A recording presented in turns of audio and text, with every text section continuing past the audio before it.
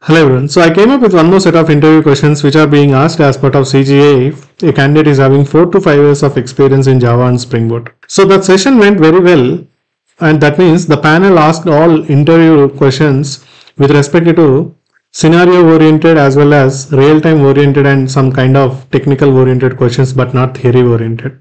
So the session went something like how we are going to do the array list operations, linked list operations, and then what is the performance point of view, which one we have to choose while doing all these kind of operations.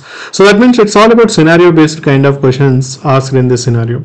And similarly, the panel was focused more on the Java 8 features with respect to especially default methods, functional interfaces, what is the backward compatibility, so all these areas again. So after that, again few more questions being asked with respect to some technical point of view, like especially by giving a code block how it is going to be executed, so that level of knowledge being verified as part of this session. So if you observe here, all these questions are not theory oriented, it's all about scenario and as well as practical oriented questions. And these are all questions being answered very well by the candidate, and the panel was happy with respect to the responses candidate was given.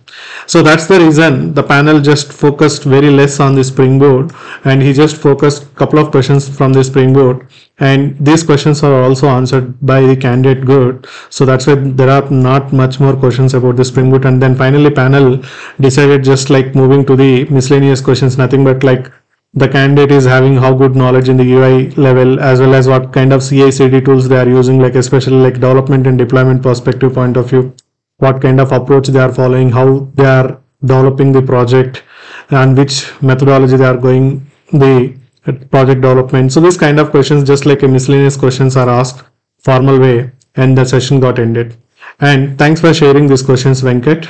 If anyone is interested to share the questions which you are faced as part of your interviews, you can send me an email like dilipitacademy@gmail.com so that I can share it with others also. Let's grow together.